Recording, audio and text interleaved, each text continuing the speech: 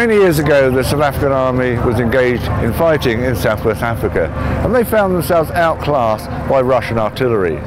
So a development program was started, and the end result was this: the G5 155 45 caliber artillery system. This was deployed operationally and has exceptional firepower capabilities. It can fire ordinary ammunition, base bleed ammunition, or more recently an extended range ammunition. What is interesting about it is it's got a driver's position at the front. So when it's uncoupled from the vehicle, it can deploy under its own power to where it's required. Also, the power assists in opening and closing the trails, and when in the firing position, it's normally raised off the ground.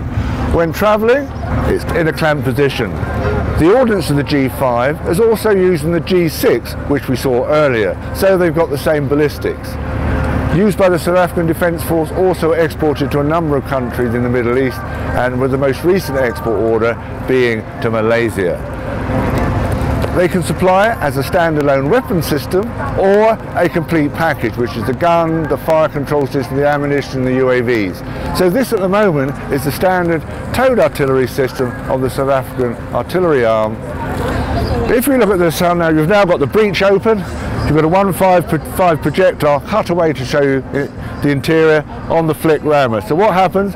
The loader puts a shell on, that flick rams it up, then you load the charge system, which is over here. It's what we call a modular charge system, so you have different charges to reach different ranges. On the right there, you can see a cutaway projectile, and on the right of that is the fuse system. And on the left is part of the fire control system, so the information comes from the command post into the gun, and which is laid on the target.